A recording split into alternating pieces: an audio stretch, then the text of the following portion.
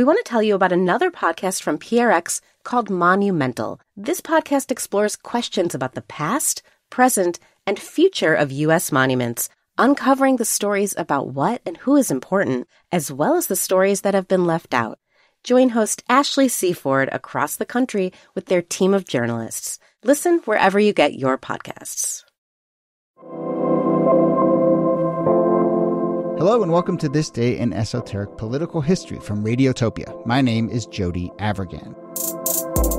This day, September 1995, Oregon Senator Bob Packwood resigns before he could be expelled for sexual misconduct with staffers, the result of a years-long scandal. A Senate committee had voted unanimously that the Republican senator be expelled from the Senate. But the very long, way too long path to that vote is the real story here. There was a bombshell report in the Washington Post in the fall of 1992, 3 years earlier, and there were delayed Senate committee hearings for years and years.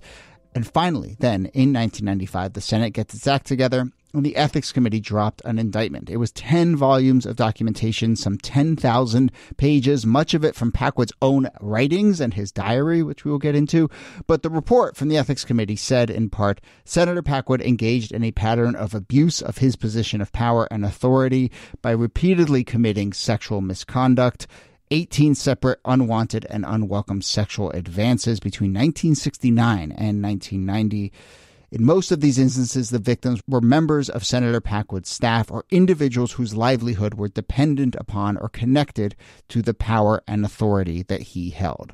So let's talk about Packwood's misconduct, his expulsion, and really that story about the intersection of abuse and power and sexual misconduct, one that is as old as time, but certainly presaged many of the conversations that happened in the Me Too movement many decades later. So here, as always, Nicole Hemmer of Vanderbilt and Kellie Carter-Jackson of Wellesley. Hello there. Hello, Jody. Hey there.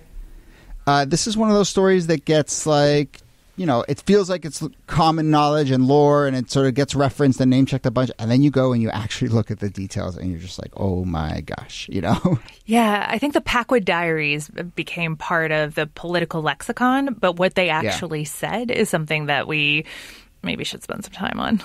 Do you want to just do that now? Because that is the kind of most oh my gosh moment of this all, is that the man kept diaries basically listing all of his misconduct. I mean, bragging about all of his misconduct for decades. Yes. And when he was called before one of the Senate committees, he pulled out his diary in order to exculpate himself, in order to show that, oh, no, I'm actually innocent. Listen to this entry in my diary. And they were like, oh, your diary has information about these things?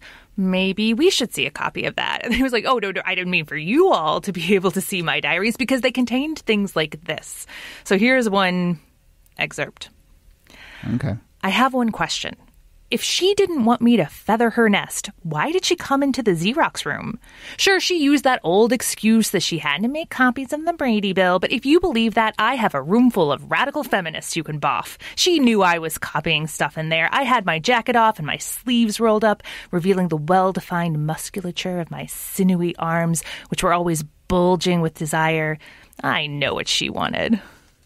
Oh, can you believe that? Oh, gosh. I mean, he's writing fanfic, romance novel. But also pure parody. Oh, yeah, she said she was coming in to Xerox a bill, but I knew better. It's like... What? But that's, it's the copy room. Yeah. This is what kills me. It's I keep a journal, or used to, but I would never the sort of self-aggrandizing way that you think of yourself as my bulging muscles. What? It's almost comical. But the fact that he's serious is what's even more terrifying about these entries. So braggadocious. Yeah. So how to phrase this? I mean, Packwood, both in defense and I think in behavior, does not see this as grooming or abuse in the way that I think people on the outside clearly do. But I mean, he, time and time again, both in his own writing and his own self-mythologizing, and then in his actual defense, basically says oh no, the unwanted surprise French kiss or the groping or the grabbing people by the arms and the waists, in the copy room. That's just kind of how men should behave. And here's the thing that I will say. Obviously, he is incorrect, but he is not alone. He comes into the Senate in 1969, and we'll talk more about his path to 1995.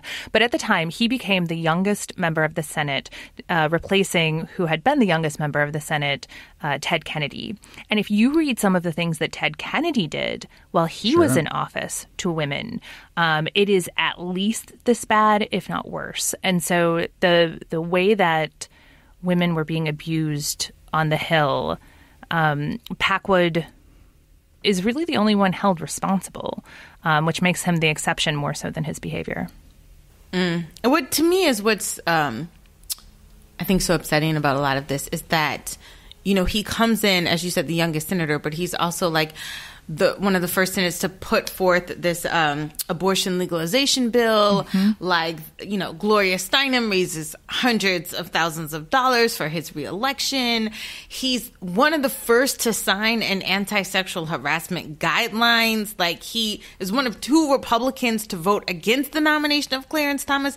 Like, you would think on paper, oh, this guy, he's on our side. Like, he's a champion for women's rights and for, you know.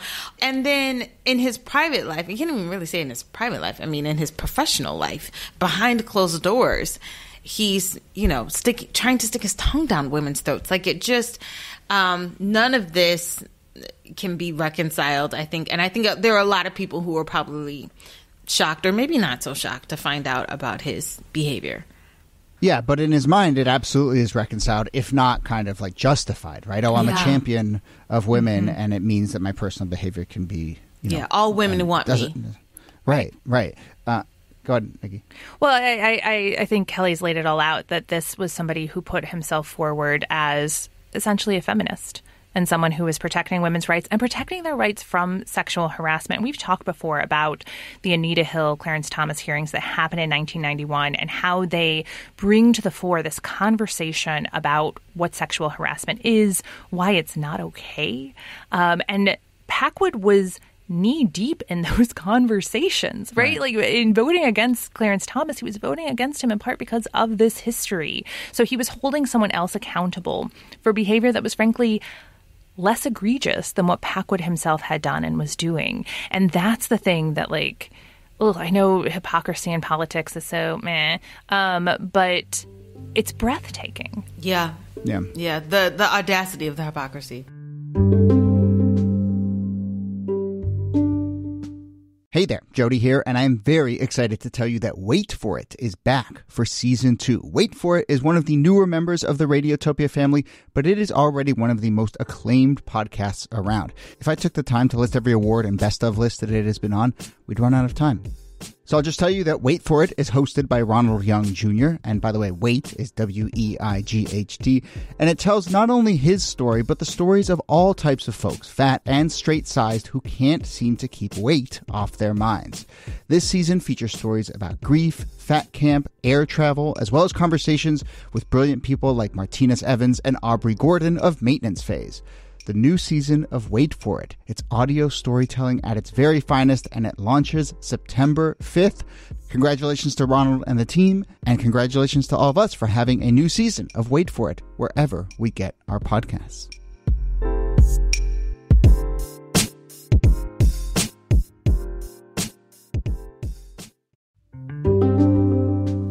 But that Clarence Thomas context, I think, is really important because, okay, he arrives in the Senate in 69. His behavior seems to basically start pretty quickly. It is not until the early 90s, until 1991, 1992, that word starts to get out about the way that he behaves. I mentioned this November 1992 Washington Post story. So this is a year after the Clarence Thomas hearings. This Washington Post story comes out detailing claims of sexual misconduct, including some of the behavior that we've talked about. 20 women eventually come forward with allegations stretching back all the way into the 60s. The Post delays their story a little bit until after the election. Packwood is up for election that fall. The Post delays the story mostly because his office won't cooperate. And, you know, we saw this time and time again during Me Too. People who were accused would sort of slow play it and jam up the stuff and delay. we've seen another person accused of sexual assault employ that strategy of delay. So Packwood kind of does that as well right around this election moment. He is reelected, but then basically the Senate Ethics Committee and the Senate itself, and maybe this is where we bring Barbara Boxer onto the stage, pressure really starts to mount to say we need to hold this person accountable. But as I said, we're talking about here winter of 1992. It is not until 1995 that the man is kicked out. So what happens in that stretch within the Senate? So one of the consequences of the Clarence Thomas hearings was that a bunch of women ran for Congress, and you had this new class of women senators who took office in January of 1993. And they are part of the push to try to get these investigations done, to try to get open hearings. But there is just a ton of delay. First of all, Packwood, as the scandal comes to light, he checks himself into a rehab facility for alcoholism. He says, well, I was drunk when this happened. It's not my fault. And progress is then stalled because after these diaries are revealed, the ethics committee asks him to turn them over voluntarily. And he's like, no, I won't be doing that. I'll give you like a transcript of them or some tapes of them. And it becomes clear very quickly once he finally hands those over that he has edited them. He has changed them. So he is now obstructing justice by meddling with evidence. And it ultimately takes a subpoena that comes through the Supreme Court for him to be forced to turn over the real versions of his diaries. And that's a big part of the delay. And can we just say, I mean, you read earlier from part of his diaries, but when he was in the Senate, he also wrote that there were 22 staff members. He says, quote, 22 staff members I made love to and probably 75 others I've had a passionate relationship with. So we're talking about 100 people that had... That's predatory behavior. Yes. I mean, that's serial predatory for people behavior. Who work for you, whose jobs are dependent on you. Yes. And, as I mentioned, Barbara Boxer, who's part of this new class, is a big voice for this. And she just keeps saying, like, we bring this up, we push for this, and then a year goes by, 6 months go by. It just drags on and on and on. Eventually, 1995, the Ethics Committee has this indictment, as I said, over 10,000 pages long. It includes a lot of these diaries, and he is kicked out. Mitch McConnell is the chairman of the Ethics Committee at the time. He refers to the habitual pattern of aggressive, blatantly sexual advances, mostly directed at members of his own staff. And he talks about the sort of attempts to alter and destroy his diary as part of the incriminating information here as well. Before we get to how Packwood sort of says goodbye and frames it, which I think says a lot about his continued kind of mindset, it's not that long after, or it's sort of swirling in this moment, we also have Bill Clinton. And I think we just need to kind of bring that into the fold here, that the Senate at this moment and, Washington as a whole is dealing with Anita Hill, Packwood, and the allegations against Bill Clinton all in this sort of period. And I think it presages a lot of what would happen in the Me Too moment, some 15 years later. I mean, it's the ultimate men behaving badly, but there's also, and I know, NIki, you will correct me if I'm wrong, but isn't after the Anita Hill trial for sure becomes sort of like the year of the woman. Like all of these women start running for political office. For the first time, you have congresswomen, senators coming more than into 2 women, coming into these positions because it's like enough. You do not know how to occupy this office with professionalism and respect, and women start to occupy these spaces more. And you can call it a backlash or a response, but I mean, it's one of these things where people were fed up with the amount of inappropriate behavior that was happening from men, the sexual harassment on both sides. And this is really on both sides of the aisle. I mean, this was not a Democratic or Republican thing. We should be clear about that, too. Yeah. And yet, you're seeing for the first time, really, consequences for abuse of power and sexual harassment, particularly of women. And that's a really important turning point. But you're also seeing the politicization of those attacks, which is to say that not everyone who is pursuing holding people responsible for sexual harassment actually care about sexual harassment. Yeah. And so that becomes an issue in all of this as well. Because I think back to that Mitch McConnell quote that you just read, Jody. Republicans had just taken power in a wave election in 1994. And on the one hand, they were putting themselves out as the more moral party. So Packwood represented a problem in that way. But they were also a far more conservative party. And Packwood didn't fit in the new Republican Party. Sure. He was pro-abortion rights. He was pro-woman and pro the feminist movement in a way that just didn't fit at all.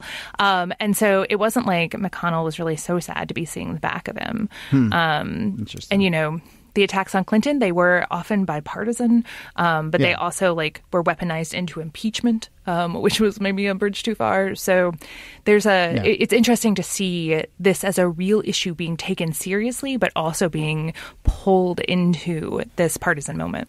And I think we see that reflected in, what kind of actual reckoning is there. We see that reflected in Packwood's goodbye speech. He gives this lengthy goodbye to the Senate that is basically all about the Senate body, not about his actions, right? And so he basically says, I'm resigning because it's the honorable thing to do for the Senate, and I have brought dishonor on the Senate. Moreover, he refers to, quote, the dishonor that has befallen me, which is just such slippery language, but where's never that really passive talking voice? about exactly. Never talking about my actions, more talking about the dishonor to this great body. And so, there's no real level of accountability there either. And I will say we saw a lot of that kind of language in 2017 around Me Too, but I think we did see a little more people calling it out and saying, no, this is about your actions. Mm-hmm. This is not about anything else, first and foremost. So there was that. But certainly when we got to 2017, and there was a lot of conversations around this same kind of abuse of power, people looked back at this moment and said, gosh, I thought we were kind of done with this. I think it's possible to say the conversation has moved forward. I'm one of those people who think that the Me Too movement didn't go far enough. There wasn't enough sort of systematic and structural change. The conversation has moved forward, but it is still such an endemic problem in the world, in the United States, that it feels sometimes, even though you get this progress on some fronts, to be intractable on some level. Mm-hmm. Mm-hmm. Yeah. Yeah. I also think there's, there were a lot of scandals that came out too about politicians and infidelity. And I'm not trying to dismiss infidelity, but at the same time, there are real conversations to be had about consent and sexual harassment and power dynamics. It's one thing for two consenting adults to have an affair or cheat. It's a whole nother thing when you are a predator and you are preying upon women in your office and there's absolutely no consent. And even just thinking of his diary when he's like, I had, 22 affairs or these, it's like, were those consensual? I don't think any of those were consensual, And so, again, there's the way that you can couch it to make it seem like these were two consenting adults that just had a relationship. And then there's all the other stuff. This seat, people might know this seat was taken over by Ron Wyden, who won a seat in a special election, and he has held it ever since. So, it's a real connection. And, Wyden is a figure here. Boxer, is a figure here still until very recently in the Senate. Packwood is still alive. I think he's 93 or something, but he's out there. So, very, very recent history. All right. Well, we will leave it there. This has been suggested to us by a number of people, so I'm glad we got to it. Nicole Hammer, thanks to you as always. Thank you, Jody. And Kellie Carter-Jackson, thanks to you. My pleasure. First of all, no workplace in America ought to tolerate the kind of offensive, degrading sexual misconduct that the Ethics Committee finds Senator Packwood to be guilty of. And it certainly cannot be tolerated in the United States Senate either.